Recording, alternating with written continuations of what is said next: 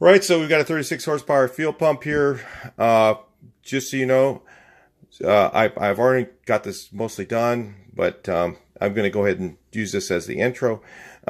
If you're going to do one of these, I'm going to tell you this is a scale maybe 9 out of 10 repair as far as difficulty. So if you're going to try and attempt to do this yourself, be ready to take a couple breaks, spend all day on this one.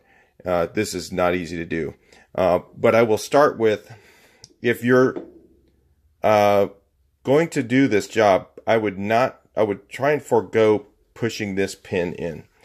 If you push this in, there's two parts in here that I'll show you later in the video that are very difficult to put back in place. And if you do that, I have instructions on how to do that later.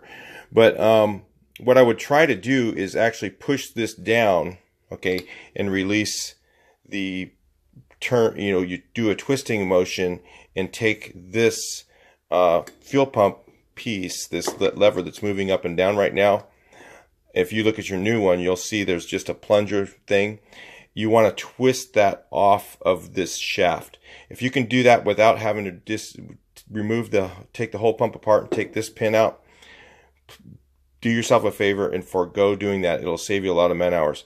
So if you do happen to take this pin out, I do have instructions on how to do that, because what happened to mine was this pin actually slid out of place. If you're on the side of the road somewhere and this pin slid out, you might want to just tow your car, because it's going to take you a lot of time to put this back together, a lot of patience, and probably a vice. So anyway, watch the rest of the video, and we'll see you on the next one. Make sure you comment, even if you're, or even if you're doing it, just say hi or whatever, because that does help the video on the search for the next person. I'll talk. All right, so your good old 36 horsepower fuel pump rebuild. And some of you guys thinking, man, I could do this myself. It's so easy. It's just a little 10-minute job or something. First of all, if you take this pin out right here to replace this lever, you are so screwed. Well, if this lever's in good shape, leave it alone, because when you go to take it apart, just replace the diaphragm. A little trick there. If you're thinking, man, I can just put one of these levers in, and it is not easy. So the way you do it, though, I'm just going to go over the way you do it. I don't know if I can't get in the video unless you want to watch me for 2 hours try and play with this thing. Yeah, it's like a 2-hour job or whatever. Whatever it takes. Could take out all day. So what you do first is you put the spring in the hole. Then you take this fella and you actually put this in here. If I'm doing this wrong, somebody correct me in the comments. But this is the way that I see. We went by this diagram right here. It's on the Samba. And set this guy in place, and it rubs against the side of there from what I can tell. And that's what actuates and runs the fuel pump. The rest of the stuff in here, this little stuff here, is a check valve. If it was me, if this pin didn't slide out on me on the highway, and I was not having to take this pin out, I would never take this lever out unless it was completely worn out. I would just leave it alone and just grease it and put it back together and just put a diaphragm in it. Call it good. So anyway, just a little suggestion on your 36 horsepower fuel pump. Talk to you guys in the next video. Please like, share, and subscribe.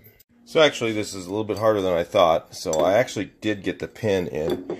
You have to use both at the same time. Yeah. You got to get it all together and push it in.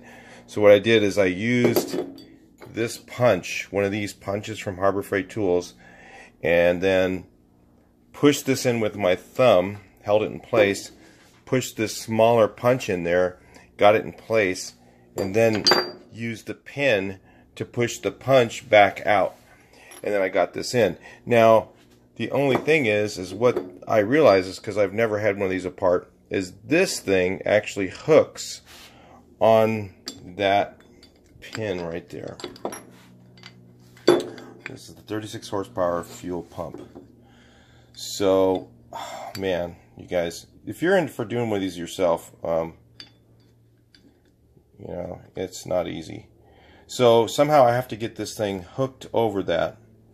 Now, I don't know if it's possible to do it without having it back, having the pin back out.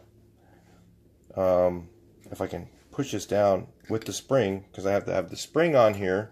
So you got to have the spring, this thing on here, and have that in here, and have that thing hook over the other. Now, I don't know if I can do this with without taking it all apart again, which I'm afraid to do because it was really hard to get that to line up. Again, like I said, if you guys are messing with one of these, be glad to pay a couple $100 to somebody to have them do it. What? A couple $100? Yeah, unless you want to hassle with this yourself. You're going to spend a good all day just doing this one little job. So, here's the deal. I think this is how this, see how that thing's bent. So you get this thing on here, you see how that thing's bent. I think, and we'll do this without the spring so we can kind of see.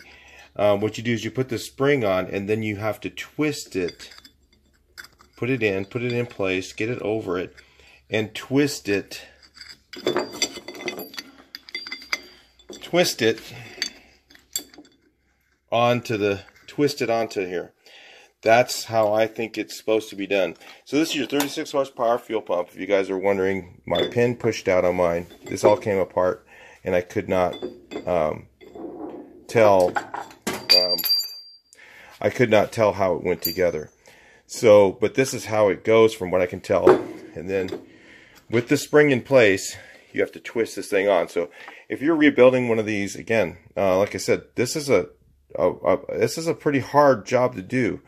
And I'm pretty good at this stuff. And this is like up there as being one of the hardest things I've ever done on the VW.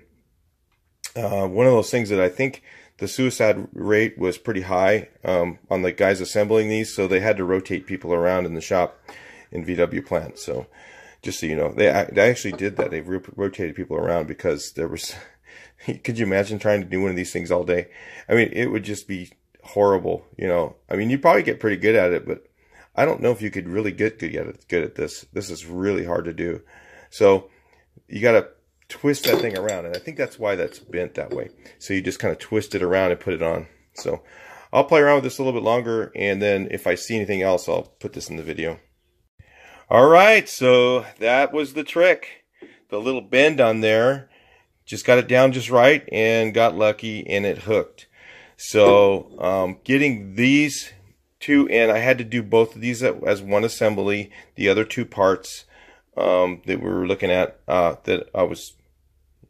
and then this goes in there like that. And then make sure when you get done with your fuel pump that you peen this really, really good around here, so that, because like, you can't just put silicone or anything on here because it moves just a little bit. And if it moves just a little bit, it'll actually, you might want to use silicone to hold it in place after you've peened it really good. So peen both sides of this really good. Then take your brush with grease and grease everything in here really good, because you don't want this to wear out, because there is no lubricant in this part of the fuel pump. So you want to get your little brush with acid brush with grease everything up really good before you assemble it. Then your filter actually fits in here at this. It goes down in here. There's that this little nut here, and that has your filter inside there. So there is a filter, kind of a screen. So if you're wondering about that on the 36 horse. So anyway, that's how you actually assemble that fuel pump, if you're wondering. If you can actually be fortunate enough not to take this off, if this little lever's in good shape on yours, you might not want to push that pin out when you go to take it apart. What I would do is try and pry up on here, push this. You have to push this thing in, maybe use a pair of needle nose vice grips to hold it in place all the way down. and then twist and use a screwdriver and actually twist and pull this lever here off of that little lever, so that you're not having to disassemble this part of the pump. Because I'm going to tell you right now, if you take that pin out right there, you're in for a nightmare. You're going to be going, oh my God, I'll never get this thing put together. And yeah, it's not easy. All right, so I'll talk to you guys in the next video. Please like, share, and subscribe. All right, so you can see here, we actually peened it until a little piece of metal was hanging over the edge. And that's what I tried to do. I tried just crushing it with the vise, and I could kind of push the pin back out really gently with a hammer and chisel, or this punch here, the punch that I use to line up the pin. And what I'm going to do now is I'm actually going to use this stuff. This is Adhesive Systems RP100. This is a super glue. More than your regular super glue. I'm actually going to put super glue on the end of here, and hopefully it'll keep that from turning or moving at all. And then I'm going to put silicone over that to make sure that, and of course I've cleaned this and dried it with carburetor cleaner right here, and then to make sure that that pin doesn't come out. Now, it's one of those things, if you have a 36 horsepower motor, I have no idea why they didn't put a pin on here with a stop on one end and a C-clip on the other, you know, like basically like a nut end, you know, so that it would just go on and stay on, and then have a C-clip on the other side, or two C-clips or something. The fact that this is made this way is kind of Mickey Mouse, but that was VW's. I mean, they did a lot of weird crap. This engineering for this little pull pin and all this, kind of ridiculous. So that's one of those ones, I guess, you know, one of the weird Volkswagen things. I mean, they had some really good engineered things. Some things were very poorly engineered, and this is one of them. So anyway, that's what I'm going to do. I have no idea how long it's going to last, but I would try and do everything possible to try and make sure that that pin doesn't come out, because if it does come out on the road, it'll, you know, you won't be driving, and you certainly won't be fixing that on the side of the road.